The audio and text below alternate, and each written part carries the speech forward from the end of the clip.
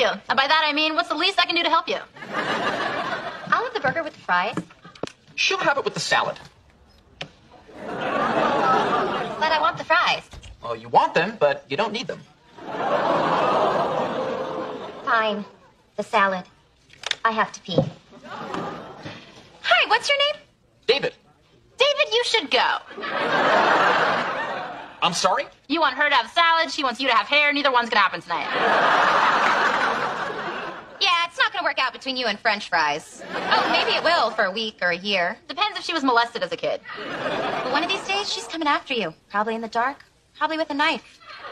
And she's gonna cut off one or both of your balls. And you won't think a side of fries matters when you have 0 balls. She'll have the fries. Yes, she will. Good for us. We saved another woman's dignity and another man's balls. Yeah, we're like Dr. Phil, but more qualified.